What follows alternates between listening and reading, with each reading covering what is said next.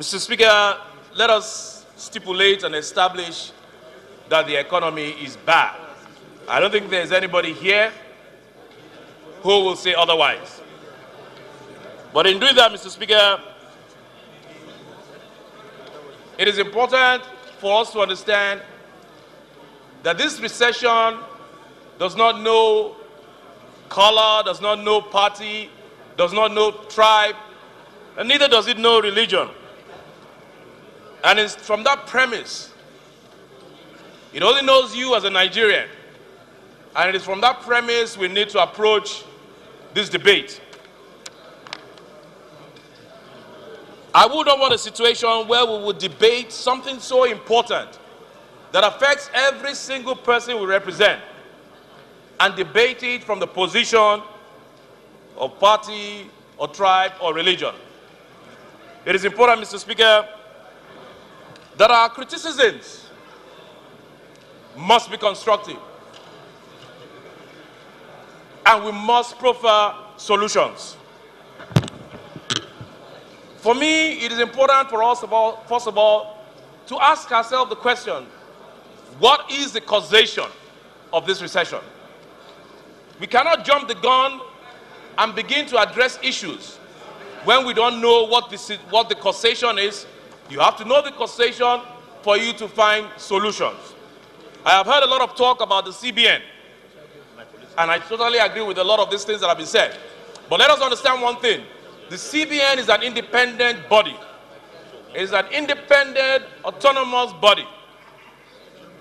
And most of the personnel was inherited by the president. Mr. Speaker, the issue we're facing today, take for instance the issue of foreign exchange. Let us break it down to the layman. Let us forget the issue of economic terms that some of us don't even understand. It's a simple issue, Economics 101, supply and demand. Supply and demand. Nigeria as a country earns money, makes its income principally 80% from oil. At the time when this government inherited the economy, oil was selling at $120 a barrel. And then there was a sharp decline, and I use the word advisedly, sharp, not just a decline, but a very sharp decline to about $30. In other words, the Nigeria was not making any money. But the demand for foreign exchange remained the same. So it does not take you to be a rocket, you don't need to be a rocket scientist to understand that certain things would have to give. And that is what is happening today. We must look at globally at all the oil-producing countries in the world. Nigeria is not isolated in what is happening today. You want to go back to Venezuela, look at Saudi Arabia, look at Russia, look at all the oil-producing countries in the world. The same thing is happening. So what do we need to do? For me, Mr. Speaker, I have heard a lot, and I heard Honorable Nana talk about economic blueprint, policy direction. It has become very fashionable to ask and talk about economic blueprint, and I don't disagree. But Mr. Speaker, it is very clear to even the most discerning mind that an economic blueprint or policy direction of any government is found in only one document, or principally in one document, and that is the budget. If you're looking for the economic blueprint of Nigeria, or if you're looking for the economic blueprint of any country, you pick up its budget. Therein you will find its economic blueprint. You will find where it has allocated money. You will find its priority areas for spending. You will find the issue of diversification of the economy right in there. It now behoves us as a National Assembly. It now behoves us as a National Assembly to follow through and follow that money and do our work the way it's supposed to be done. Government is not about the executive. Government is about everybody, including Nigerians, elected and unelected. Because if you're talking about a democracy, government for the people, by the people, and of the people, then that government includes the people at the grassroots. Mr. Speaker, it is very important that we look objectively at these issues. Nigerians are known for one thing. We're known for our grit, our tenacity, and our can-do spirit. And we need to tap into that spirit right now that we're going through issues like never before. What are the solutions that we need to provide? Mr. Speaker, it is clear that we need to do something about the interest rate. For us to be able to stimulate our economy, we need to pump money, we need to broaden the capacity for people to be able to borrow money from banks, particularly small-scale industries. But in doing that, we have to come out with a creative way to lower the interest rate, the MPR. We need to start thinking outside the box. That is number one. Number two, it doesn't make sense for us to complain that the country is not making money and there's a recession. We need to address the issue of bombings and the Avengers. Because no matter what the economic policy you bring, for as long as you continue to make money from one source, and people continue to bomb your pipelines, for you to make money, you have to be able to produce. The two go hand in hand. If you're not producing, you cannot make money. So we need to address these issues right from where they start. We need to, whether it's by negotiation or otherwise, or strong arm, we need to address the issue of pipeline bombing. Mr. Speaker, the issue of employment is also an issue that we need to address. This House has debated and we've talked about giving employment to our citizens and giving them the first right of refusal and stopping the influx of foreigners to come and do jobs that Nigerians can readily and easily do and are available to do. Mr. Speaker,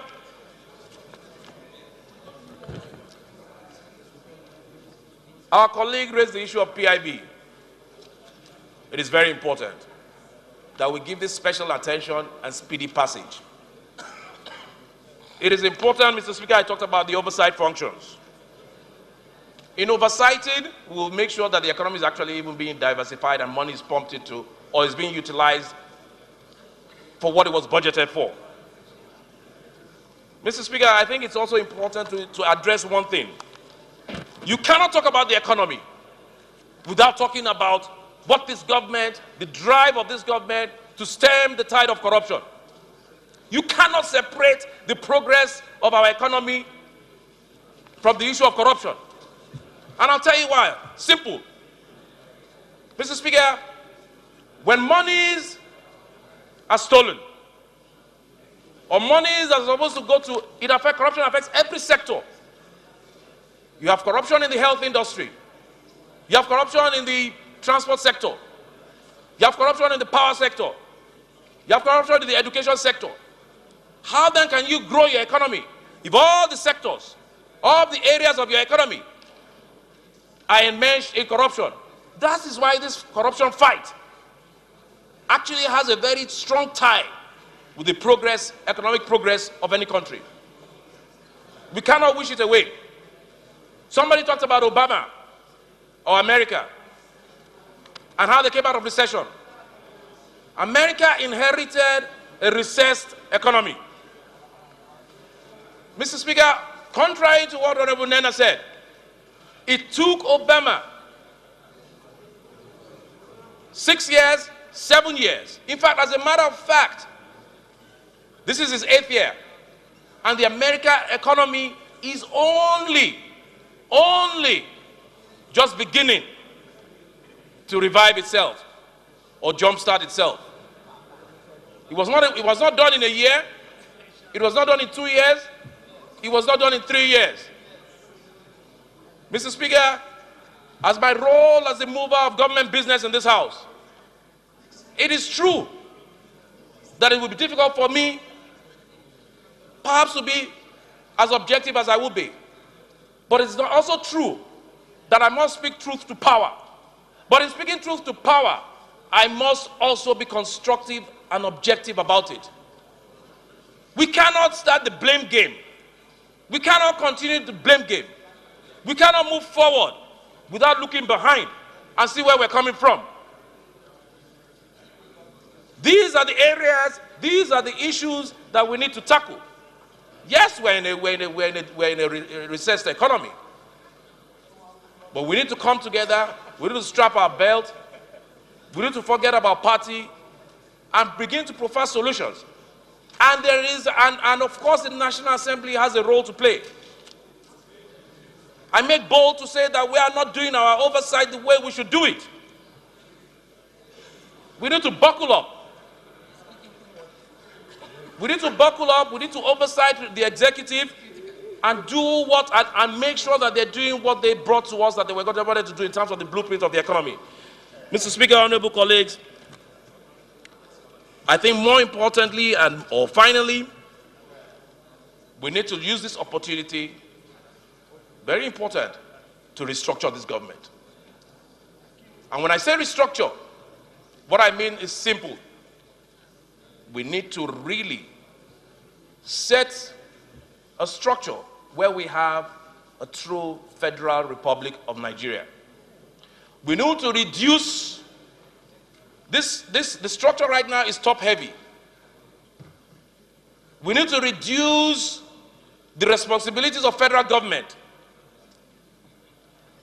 and begin to devolve those things to the states and allow the states to internally generate revenue to be able to take care of those things. For as long as the federal government is controlling 80% of the responsibilities of government, no matter how much money you make, the federal government will be overburdened.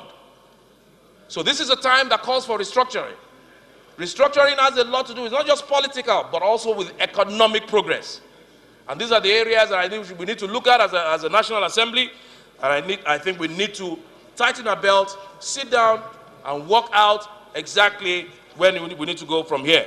Thank you, Mr. Speaker. Thank you, honorable colleagues, for giving me the time to address this very important issue.